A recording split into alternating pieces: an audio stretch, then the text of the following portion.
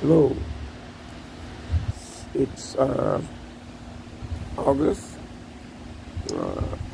5:30, about 5:30 a.m. Downtown Boston, Massachusetts. Today, my discussion will deal with, well, let's say, same-sex marriage. It just came off the top of my head. Same-sex marriage. Why do men want to marry men and women want to marry women? From my standpoint is that the man was abused, probably by another man, sexually. It could have been his brother, a friend, his father, his uncle. He was sexually abused when he was young, and it became something that he could always reflect on during his life. And somewhere down the line, he decided that he would be a homosexual. There's social probabilities that probably makes a man want to be a homosexual. Those probabilities are, if he's in a community of homosexuals, the likelihood of his becoming a homosexual is almost 100%, especially if he's been sexually abused.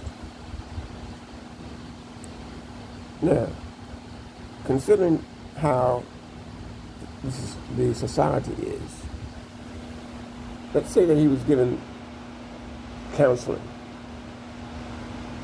and he still maintained the desire to be a homosexual. I think the reason that he would maintain to be a homosexual, even though his guidance may be against it in certain instances, could be a matter of a lack of income, because he probably can prostitute his ass. And two, the pleasure in the homosexual act may be something that he enjoys. This is early in the morning, and I'm sitting at Ashburn. I'm getting ready to go to Providence, Rhode Island.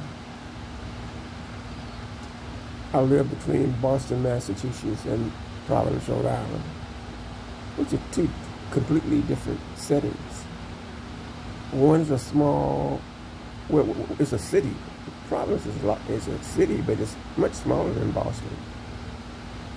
But you can get to the grassroots easier, I guess, in Providence than you can in Boston.